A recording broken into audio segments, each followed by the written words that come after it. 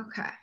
All right. So Jennifer, it has been like for an amazing 6 months with Anna. I'm like so proud of her, and she's definitely like one of my favorites, and I love working with her. But I just had a few questions for you about kind of what the experience has been like for the confident athlete. So what was it like for Anna before she joined the confident athlete and started working on her mindset and confidence? So before the confident athlete, Anna had been a competitive gymnast, and that was an area that her coaches never worked with her on. And so after she's not even the same kid. The fact that she goes into and she knows, you know what, I may strike out, but I'm going to die trying. I may miss the catch, but I'm going to run my legs off until I can try. She was always determined as an athlete, but she wasn't feeling confident that she could do it. And your confident athlete gave her the opportunity to believe in herself more than anyone else could ever have given her that gift. So thank you. That makes me so happy.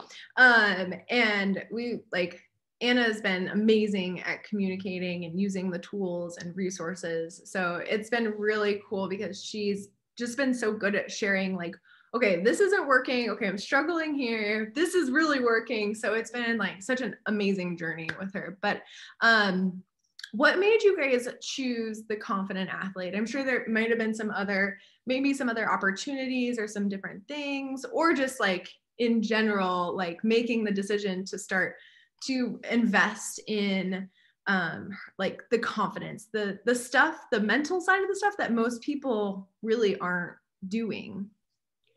The reason we chose the confident athlete is because of you, period. I can very clearly tell you that the critical turning point was her old softball team had hired you maybe for one time or two and then never did anything again with you. However, you started in COVID the daily workouts. Mm-hmm. And from that one time with her old team to the daily workouts, she was completely sold that you were the right person to take her from where she was, not confident, to where she is completely confident. Not perfect, but more confident than she's ever been. Like, so thank you. So good things come out of COVID. Good Absolutely. Things come out of COVID. That's awesome. Not many, but that is a fabulous thing. No, I'm like, okay, so if I would have never done that, I would have never had Anna, which would have been terrible. Like it would have been not the same. So I'm glad that I had that opportunity to have that COVID, that I called it the C word confidence school, because I was like trying not even to use the word COVID and that stuff. But that was like a really, really neat opportunity for me to get to know these girls that joined in on that.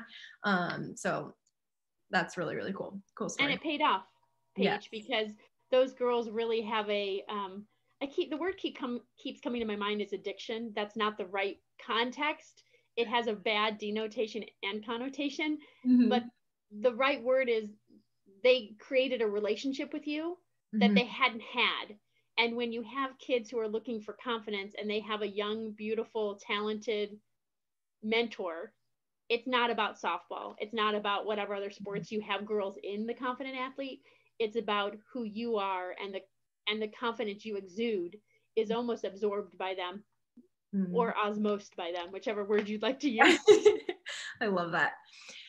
So if you knew of another teammate of Anna's, or like a friend or family that was struggling with the same things that Anna was struggling with before, and they were thinking about joining the confident athlete or just working on the mental side and the confidence, but were a little bit nervous to make that step, like what would you share with them? What would you tell them? I would tell them 3 things.